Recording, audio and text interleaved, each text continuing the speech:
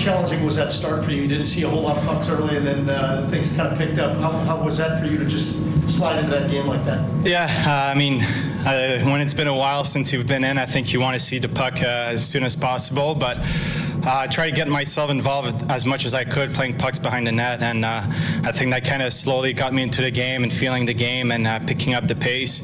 But yeah, after that second and third, I felt comfortable. A couple big saves in the second. Did that really help you kind of establish yourself at this level and feel like, okay, I feel good here now? Yeah, for sure. It feels good, but at the same time, it was always I was always looking for the next stop, and it didn't matter if it was a big save or a routine save. I think for me it was just trying to stay composed and play my game and make sure I was controlling the pace of the game too. And you got a good push there at the end. How much was it in the back of your mind, all right, let's just finish this thing off the right way?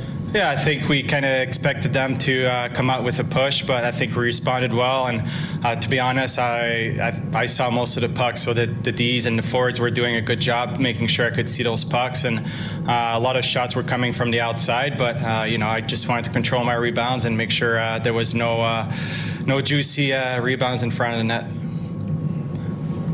Yeah, how meaningful is this 4 years later to be back in the NHL to taste of victory?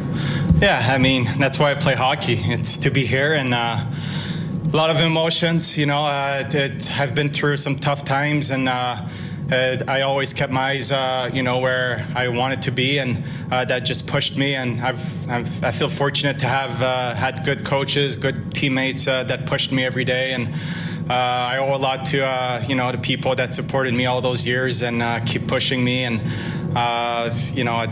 it means a lot to me. Yeah. Did you call anybody after the game or text anybody after the game immediately?